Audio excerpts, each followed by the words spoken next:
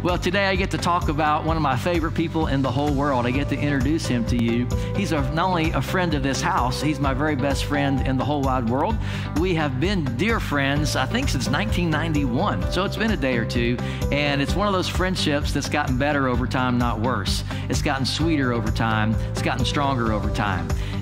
He's one of those people that, you know, you need somebody in your life that you can just talk to about anything. Well, he's that guy for me. And, you know, they say you're only as sick as your secrets. So we don't have any secrets. We tell each other everything because we're brothers in Christ. And he has a tremendous, tremendous call and anointing on his life. A few things, interesting things about my dear friend Jeff Taylor, who's going to be ministering today. I don't know if he's an evangelist or a prophet because God uses him prophetically. And also, God uses him with signs, wonders, and miracles, and people get saved. So he's a prophetic evangelist and people get saved, or he's an evangelistic prophet. I don't know, but anyway, you're going to like it either way. He is a cyclist. He's been known to cycle up to over 100 miles in a single day. He's a tremendous athlete. He's very young for his age. Isn't that right, Jeff? And not to mention devastatingly handsome. At least his wife would say amen to that. So he is a lot of fun. He is a man of the Word. He knows the Word of God. He's a phenomenal teacher. He is a father. He has 4 children, and in recent years, he's become a grandfather. His wife, Kelly, is here as well. She has a beautiful voice. She's a great singer. Maybe you'll get to hear her sing tomorrow night at School of the Spirit. You don't want to miss that. At 7 o'clock over in the cafe. It's going to be a tremendous hour of power. They're going to lead worship and minister and train you in some of the things of the Spirit of God. So, again, my friend Jeff, he travels the world preaching the gospel. His side hustle is he invests in real estate. It's just something that the Lord led him to do. I tried to get into it and do it, but that just wasn't a grace on that for me. But man, he has multiple properties, and so God has blessed him financially, apart from or in addition to the ministry. So he's a brilliant businessman, but most of all, he is an accurate teacher and preacher of the Word of God. I know this is a long introduction, but this guy is one of the most important people in my life. So I want you to pull on the gift of God on the inside of him today. So Harvest Church, please stand to your feet and make a great, big, loud Harvest Church welcome from my best friend, Jeff Taylor. Hallelujah. I'm looking around and say, who is that guy? I'm taking that video everywhere I go. My goodness, oh wow. All those things were true, but it's like having all your business put out on the street right there before you get up. Like, okay, now what do I say? It's like you're looking for something. But how many are ready for the Word? All right, let's open our Bibles. Let's open our Bibles to 1 Thessalonians chapter 5. Got something to share with you today that I think is going to be exciting. It's going to be illustrative. It's going to explain things. It's going to make some things simple. How many know that Jesus made things simple? He talked to simple people about some very complex things. He made complex things very simple, and I like that kind of simplicity. I enjoy simplicity. I don't want to stay ignorant, but I do like simplicity. If you can take things. How many enjoy math? Anybody enjoy math? All right, 1, 2, 3. And a lot of hands not going up there. Like a lot of people going, that is just of the devil. But I enjoy math when you can explain it and it becomes simple, because math allows you to do certain things that not knowing certain kinds of math doesn't allow you to do. And it's the same kind of thing in the kingdom of God. When you can take complex things and make them simple, it makes the journey a lot easier. And all I'm doing is trying to explain well enough for you to for the slowest person to find 1 Thessalonians chapter 5. Because all the way down here in verse number 23, 1 Thessalonians chapter 5, verse 23, the Bible says, "Now may the God of peace himself," I like that, himself, "sanctify you completely." The word sanctify is a church word, but can anybody tell me what sanctify means?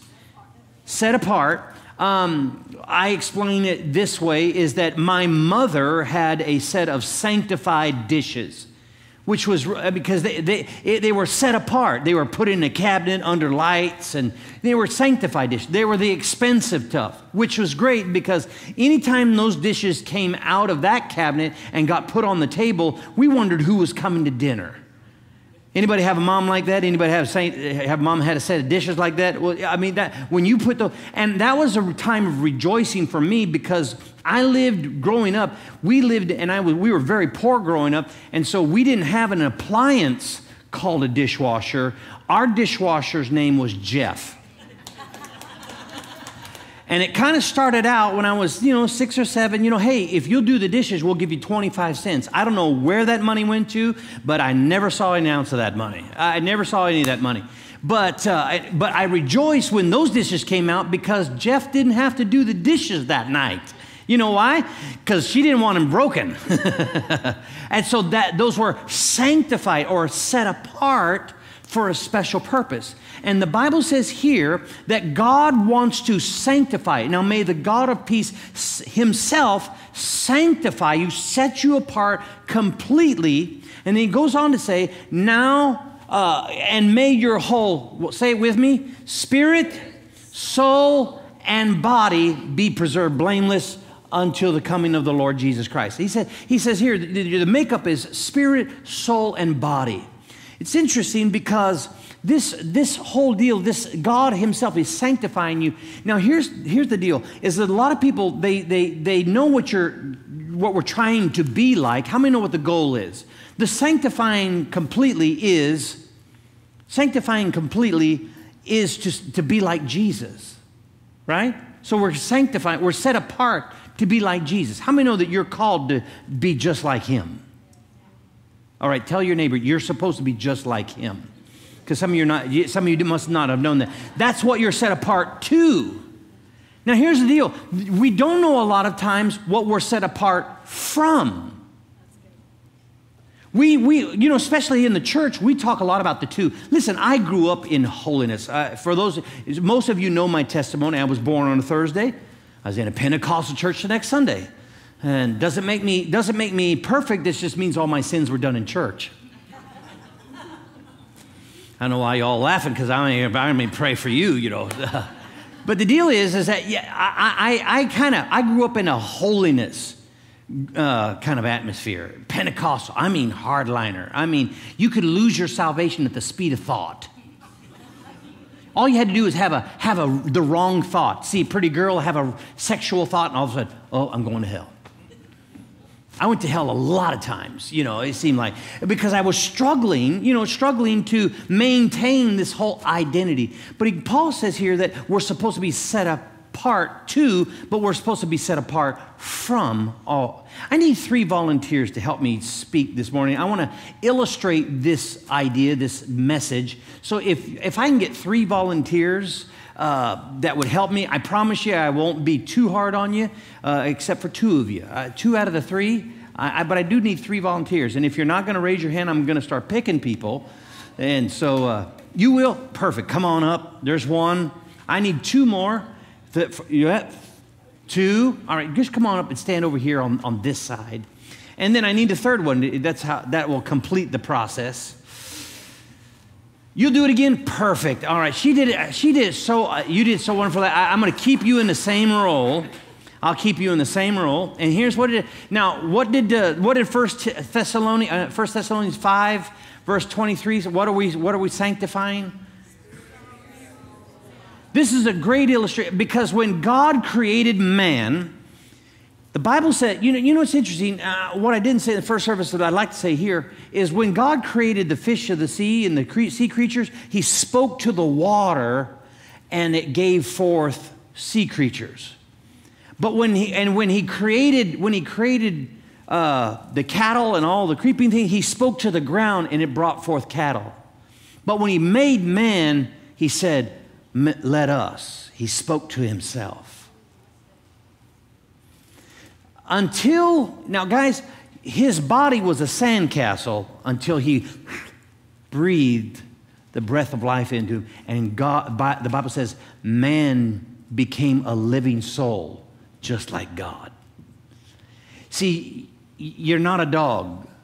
you're not an animal to be able to have fellowship. I know some of you think you have a lot of fellowship with your pet, but you don't have nearly as much fellowship as someone that's created in the same class and caliber as you are. And God created us in the same class and caliber that He is to have fellowship with us. Isn't that wonderful?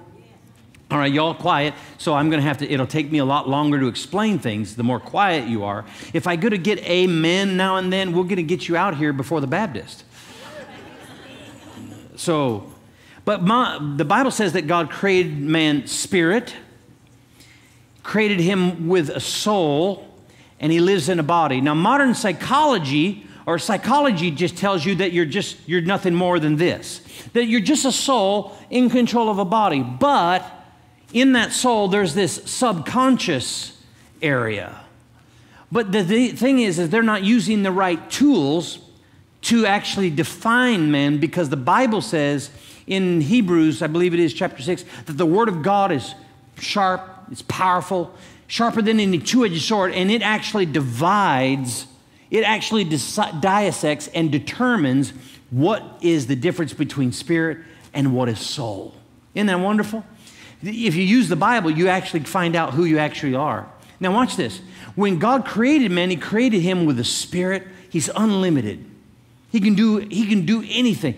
He has a soul, lives in a body. He's in harmony. He's on this side of the platform. This is the domain of this. We call this the kingdom of God, the God realm. We'll put this in spiritual realm. Spirit's in control, have a soul, live in a body. But the Bible says in the garden that God said you cannot eat of this one particular tree, because in the day that you eat it, can you help me out here? In the day that you eat it, what will happen? You shall surely die. Did Adam and Eve eat of that tree? Yes, they did. What happened? Did they die immediately? Okay, wait. So some of you are saying other things. How many say he did die immediately? How many say he did not die immediately? All right, so how many are not going to vote no matter what I ask you? Oh, I know you, see.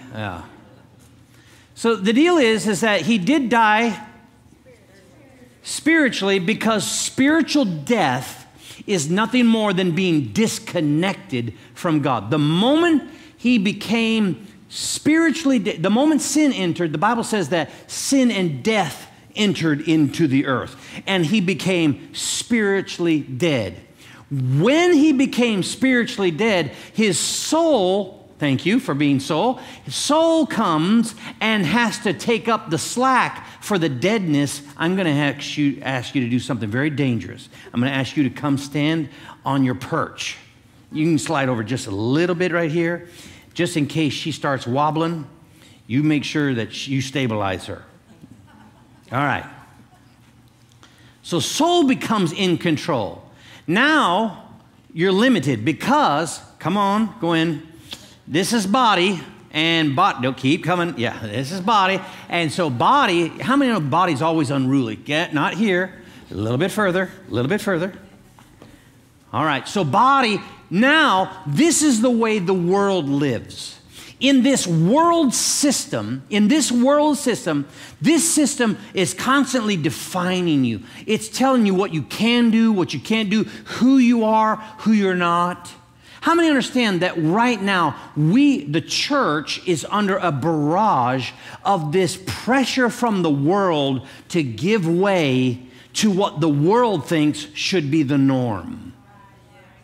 And under this world system, it's telling you you're red or you're blue, you're black or you're white, you are your race. You're not binary. I don't know, what is that?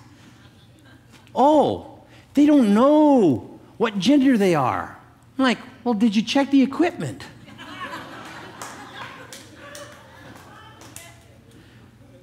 They're always trying to redefine, watch it, they're always trying to redefine you, because that's the world system. He and the author of that system is the master of deceit. And it's constantly trying to dominate. It's telling you who you are, what you can do, what your limitations are, what you can and can't afford, where you can go, what the possibilities are. And it's always setting up limitations on you. How many understand this? This system is full of sin and death. This system is ruled by that. And until you separate from it, you're going to be controlled by it. You cannot control that system until you get out of that system. How many are tracking with me? All right, now watch this. So, this is the entire world that does not know Christ. The entire world that does not know Christ, they're in this condition. But then someone in this condition hears the gospel. They hear the good news. And when they hear that Jesus came, lived, died, rose again on the third day just to get them into the presence of God, and they hear that, and they believe with their heart. Spirit and heart are synonymous terms. Spirit and heart. The moment they believe that in their heart, that Jesus is the Son of God and He's raised from the dead, and they confess with their mouth, out of their heart, the Lord Jesus, the Bible says that you're translated out of the kingdom of darkness and translated into the kingdom of His dear Son. There's this transformation. The Bible says that you're made, in that moment, you're made the righteousness of God. That you are complete in Him. Old things have passed away. How many know that's not true for soul? Because if you had the same old dirty thoughts you had before you got saved, you might have had them after you got saved. Some of you don't remember that. Oh, brother, I don't. Yeah, and how many know if you were old before you got saved, you're probably old after you got saved? You didn't get a new body, did you? If you were fat or skinny before you got saved, you probably walked out with the same. Everybody tracking? See, say amen, we'll get out of here faster. That way I know you're getting it. Okay, so here's the deal. So if the Bible says, may the God of peace Himself sanctify you, set you apart. May your whole spirit, soul, and body be preserved blameless. How are you going to get these two jokers on the other side of the boundary? Do you do something? What do you do? Because this guy's always in control. You ever been awake at night because this person's going 90 miles an hour and just can't seem to be shut down? Worry or whatever, fear or whatever has happened, all of a sudden you can't turn loose of what has happened to you because you got injured or something devastating, and all of a sudden there's panic here. There's always in control. Now, guys, listen real carefully. A lot of people that become born again, they stay in this condition right here. This is called a baby Christian. They're born again, but they're still dictated by their senses, still dictated by this world system that controls these two individuals. What do we do with soul? What does the Bible say we're supposed to do this? Do we crucify it? Do we nail it to a tree? What do we do with it? Do we remove it? The Bible doesn't say you're transformed by the removing of your mind. It says you're supposed to renew your mind. Everybody say renew. So what does renew means? Well, first of all, it says, I'm going to help you here. You got to get it, first of all, you got to get it out of control. Because you're either having spirits in control or souls in control. Smile like you actually you might understand what I'm talking about. You got to get soul out of control. In other words, I don't ask soul about the problem first. I don't go looking into what Google says or what YouTube has to say first before asking my Lord about it. So the first thing I got to do is I got to get it out of gear. I got to get out of control. And the next thing I got to do is I got to find from the Scripture how I'm supposed to see what I'm seeing. How do I see myself? How do I see my marriage? How do I see my money? How do I see my health? How do I see the areas of my life? Because the Bible has something to say about all those areas. How many can testify to that? Say, I'm tracking with you, Brother Jeff. I'm tracking with you. Okay, so the deal is that once that word comes to your mind, you have a choice. Do you either replace that lens, or do you somehow try to squeeze it in to the same lens? Because they're going the opposite direction. Because the Bible says the natural man receives not the things of the Spirit, for they are foolishness to him, and they cannot be understood or discerned because they are spiritually. So we don't remove the mind, we renew it by replacing the thoughts with other thoughts. We're going to keep coming, we're going to keep coming, and going to keep coming, because soul is your boss now. In this realm, guys, here's how is spirit in control? It's in control when you believe God's word. We call that faith. Faith doesn't make sense. Faith calls those things that be not as though they were. It doesn't, and soul is like, I don't like this because I don't have control of this. And we're going, perfect, because we're going to believe the word. And this is when this is when spirit has the dominant force, is when faith is guiding. The just shall live by faith is of the heart. Faith is of the spirit. Faith keeps you out of this side over here, and it keeps you moving with God. Perfect. All right, perfect. All right, one more time. Amen. Good. All right, so is there any hope for this one? This right here. Now, I'm not trying to be ugly. I'm not trying to be dirty, but all this wants to do is be unspiritual. I mean, you try and tell it you're going to fast, you go like right after breakfast. All the way to lunch. You try and say, pray. How about a nap first? We're going to pray. I mean, all it wants to do is eat, sleep, have sex. You know, I mean, that's the appetites of the body. We're in church, right? Well, I ought to be honest. Because y'all looking like you don't. Well, I don't know about that. Let me slap you. Because you know what bodies. Your body is what got you in trouble in the first place. That's why you had to come to the cross. It was because usually this character, it's got appetites. And some of them are big. And some of them don't want to be told no. So what do we do with body? Do we crucify? You don't kill it. You don't kill the body. When you kill the body, you go to jail for it. Or you go to heaven. You don't kill the body. What do? You don't kill it, you control it. How do you do that? Romans chapter 12, verse 1 says, I beseech you, therefore, brethren, by the mercies of God, that you present. Everybody say present. Present means you tell it no when it wants to do what it wants to do. You present your body. My body gets sick, I tell it, no, you don't get to be sick. You don't get to say, you might catch something, but you're not staying that way. Why? Because I'm presenting my body. It's not just about the holiness issue. This is not just about holiness, because that's where the majority of the church stays. Yeah, gosh, keep this thing out of sin. Well, yeah, but there's another side to it that I have to present my body. In other words, I don't let it have just always what it wants. Sometimes it wants chocolate sundaes at 12 midnight. How many know that you need to present your body at 12 midnight? And if you let it, it will take advantage of you. Your appetites don't know what it's good for. So sometimes, I know a lot of people could save themselves a lot of healing prayer if they just eat right. And I'm a healing minister.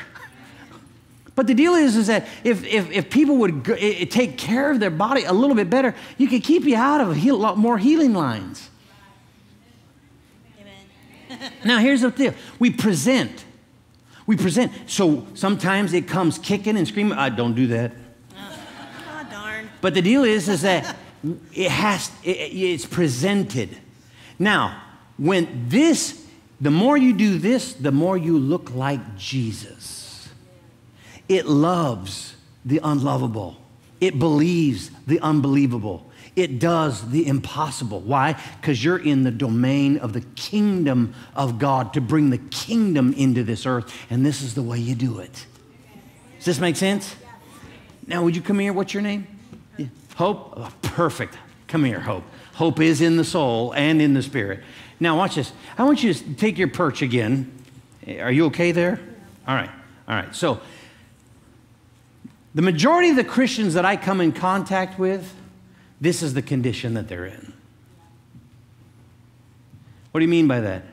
They're born again. They may be even tongue talkers, spirit-filled, Holy Ghost people. They may be spirit-filled. They, for the most part, they're keeping their body away from the big stuff. They're dodging the sins. They're doing their best they can to live the way they need to live. But the problem is that they're still dominated by an unrenewed mind because they go to checking this world system to see if anything else is possible. They're connected to this. They're still not set apart from this world system because this world system still is dominating the way they see things. And as long as that happens, this unrenewed part of your mind is holding everything else back to where you don't get to enjoy as much of the fellowship of the Lord because you're always seeming like you're always never enough. I was made the righteousness of God in Him, but mine says, well, but is that really enough? The Bible says you're complete in Him. That's sure not at the body, and it's sure not in the soul, but I'm complete. I'm blessed with every spiritual blessing in heavenly places. Does this make sense? So the only way I can do this is checking, am I going and thinking like the world thinks? Because the world's going to think you're crazy because you're going to be able to be successful at doing things in that realm and controlling that realm, but not being a part of that realm. Remember what Jesus said? He said, you are not of this world. I gave you my word. You're not of this world, just as I'm not of this world. He said, I didn't ask you to take the disciples. I'm not asking you to take us out. You know, a lot of Christians, they've got this rescue mentality. Oh, God, just get us out of here. That's not the plan. That's never been the plan. He said, I want you to stay in this world. You're going to have some tribulation, but be of good cheer. I've already overcome that system. I'm going to help you here. He said, I'm not asking you to get them out. I'm asking you to leave them in, but not be controlled by this system. So the moment you do that, what you're doing is you're saying, Lord, I believe you in spite of what my mind tells me, in spite of what the natural says, in spite of what my family tells me, in spite of what everybody else, what my boss is telling me. I believe you because I want to be like Christ here in the earth. Can you say amen? Can you say amen? Would you give these guys a great big hand for helping me? Thank you, guys. Appreciate that. Thank you. Thank you. And you're a double, she was spirit twice. So here's the point, is it comes down to this. You are, your spiritual climb up the ladder, so to speak, you're the most spiritual at your most carnal thought. That's how spiritual. Now, I know that we come in here, we look good, we talk, we shake hands, and we're trying to present, but the deal is that I love, you guys have it on the side of the building. There's no perfect people allowed. I love that because what that does is that we're all in this process of being transformed into His likeness. Now, there may be some of you in here that you've got some areas that you've got mastered. You're good. You're good. But there may be other areas that you're not quite as mastered at. There may be other areas that you're feeling like, I'm pretty confident. But there may be these areas that you don't quite have it. What that does, the areas that we're weak, it just takes us digging back into that word a little bit more. Because if the information you had was enough, you'd have victory in that area. So you got to go back for a little bit more information. little bit coming back to the Lord. Lord, you said you'd be my helper. You'd be my guide. You reveal truth to me. Lord, I'm not seeming to have enough victory in this one area. So what I'm going to do is I'm going to ask you for a little bit more information. See, I was helping my daughter with her math. She didn't really like math because she likes English and writing and history. She likes a lot of that stuff. This math stuff, why do I got to do this? I said, because there's checkbooks out there. There's checkbooks out there. There's math you got to do in life. You got to, why? I said, because if you want to have success in this, you need to know addition and subtraction at least and not get into the red. That's a good dad. But the deal is if you don't have enough information, you can find yourself being frustrated trying to use that same information to have the same success that maybe others are seemingly having. And God doesn't want, He's not withholding any information from you. The Bible says very clearly that in the book of James, if any of you lacks wisdom, how many lacks wisdom in here? Anybody not raising their hand, just let them know that they're wrong.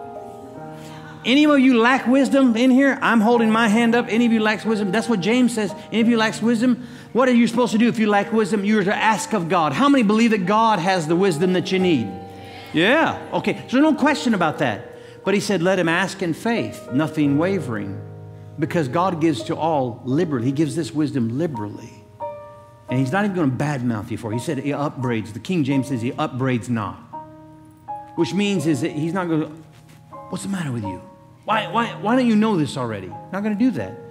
If you ask him for his help, he's going to give you his help. And he's liberal with his help. He's liberal with his wisdom.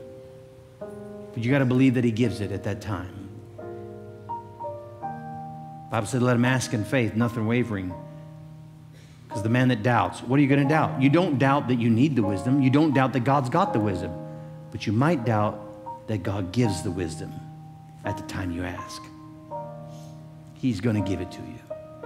He is giving you. And the moment you ask, he does give it.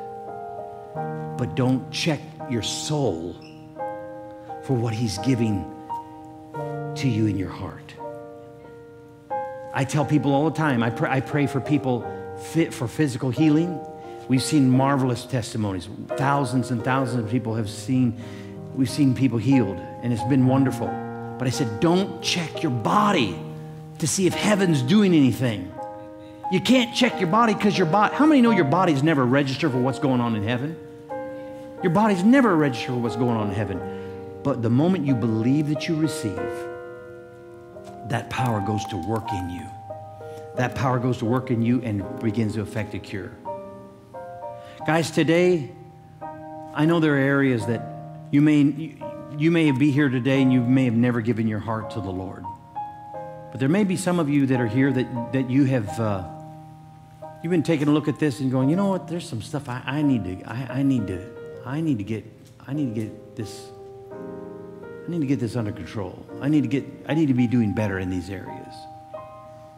And if you're here today and there's something that stands between you and the Lord, if there's something that you've been cycling through or you're going over it or struggling with, or you've allowed something into your heart, if you haven't made Jesus the Lord of your life yet, I want to tell you this is the time to do it right now. Today is the day of salvation.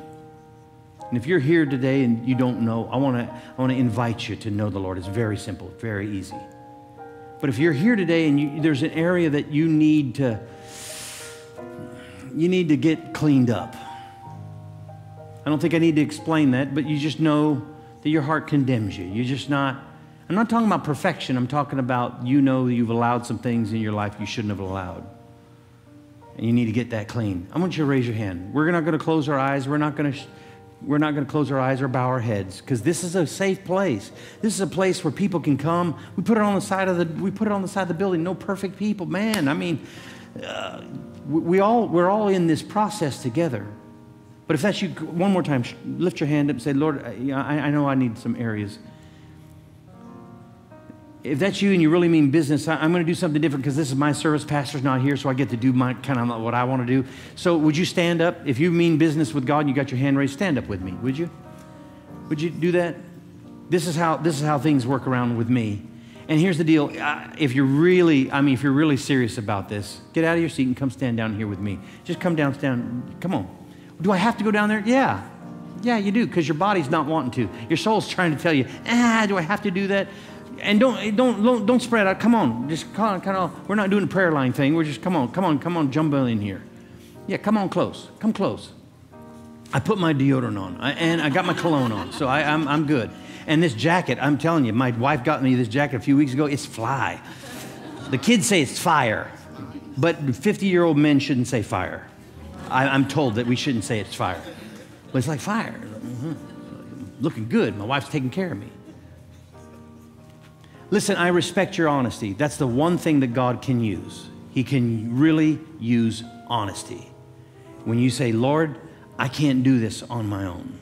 I don't have all this. I need your help. That's the biggest thing God needs. He just needs somebody to say, Lord, I need you here. I need you in my life in this area.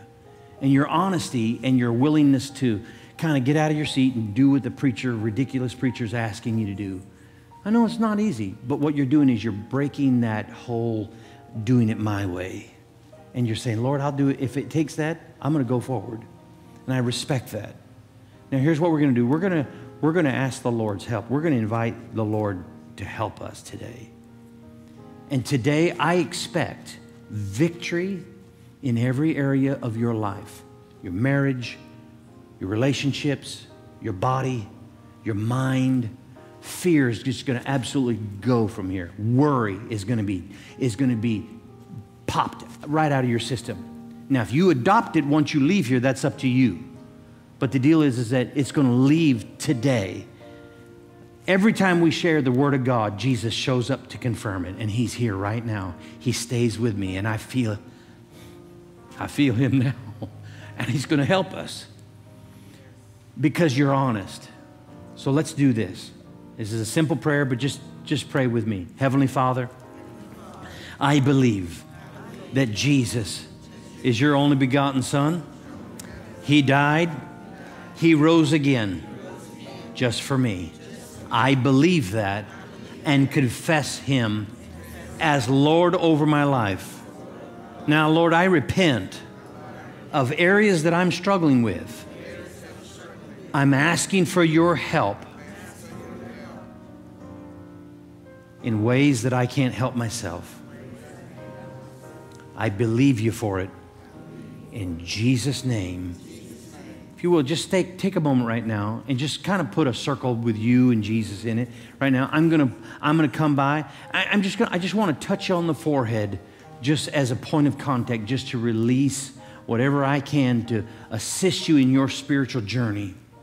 I'm asking the Lord to give you a power, to give you an anointing, a presence, an ability, a grace to break whatever may be trying to habitually just cling to you. Father, I thank you. If you're in the audience, if you would you pick out somebody and just pray with them?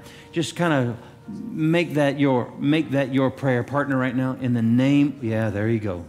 Thank you, Jesus. His power is very real. Father, I thank you for doing a work in my friends. I thank you for doing a work to those that have come forward and say, Lord, I need your help. Lord, I thank you for doing a great work in them. Lord, doing a wonderful work that when they start looking at themselves and taking inventory, that they think, Lord, you are working in my life. And it wasn't because of all my great ideas, my great power, but I thank you that you're helping me. You said you help me. Father, I thank you for it in Jesus' precious name. Lord, I thank you for doing the work. Thank you, Lord. Thank you for your blessing. Thank you for your power. Thank you for your strength. Thank you for your ability.